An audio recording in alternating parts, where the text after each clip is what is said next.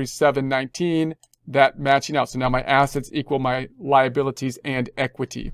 So then I'm going to move to the income statement. Do the same thing. I'm going to hide from JS and scroll on over to JY, right click and hide. Let's hide that stuff and work on the income statement. So I'm going to do the same thing down here. We'll start in with the revenue, different kinds of revenue that we have up top. And this is another area where we could condense the revenue into one account, for example, or we might just have multiple revenue accounts on the income statement. And so we're going to say there's that one's going there. That looks good. This revenue account is going up top. This one is being picked up.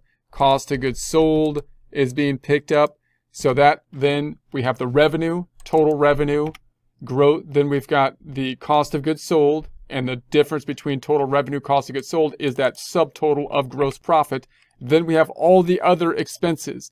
Now we made some changes to the other expenses, like the bank service charge and the depreciation are two of them. The easiest way to pick that up is let's just delete this whole thing right here. Just delete that whole thing.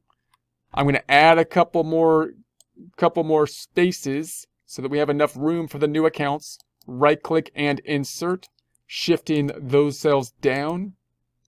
And then I'm going to say this is going to be equal to, and we will pick up then the bank service charge.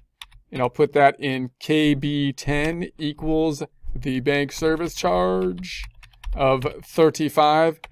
And now note that that account is a pretty small one. So we could, as we're making the financial statements, try to condense some of these accounts. We might say, hey, look, I'm going to put some of those small ones into other expenses or miscellaneous or something like that, possibly. So we could do some more condensing if we so choose here. I'm going to grab that and then just copy it